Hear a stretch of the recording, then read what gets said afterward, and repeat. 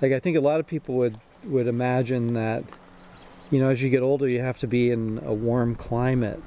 And you just mentioned how the hot tub keeps you going. Snowbirds, yeah, that's my hot climate, because I do like to just, yeah, I've been on rescues for 6 days in a row, and all the rescuers drop out, and my secret is at night, I'll jump in that hot tub and get the bones warm, and I can go out the next day. But I've rotated rescue crews because it's too cold, and they're too cold and miserable. Yeah. But I sneak into the hot tub, and next day I'm rejuvenated. And so, but how has that been? Because you know, obviously you have a lot of youthful vigor. How do you account for that, having lived in a cold climate so much? Yeah, let's see. I don't think I don't know how that affects age and the cold, because I think in a ways it's an advantage, because you can dress accordingly, and if it's too hot, there's not much you can do. But so I dress in real cold weather accordingly, and the hot tub is.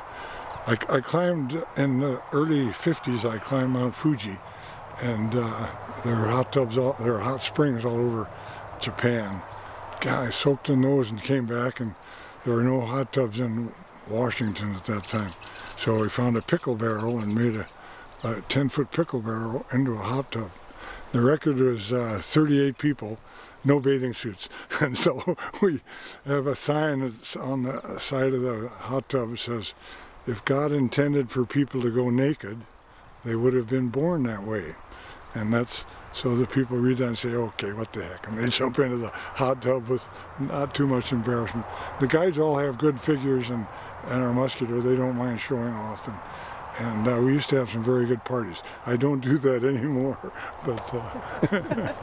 Really, the ancient skiers are not having naked hot tub parties? Yeah.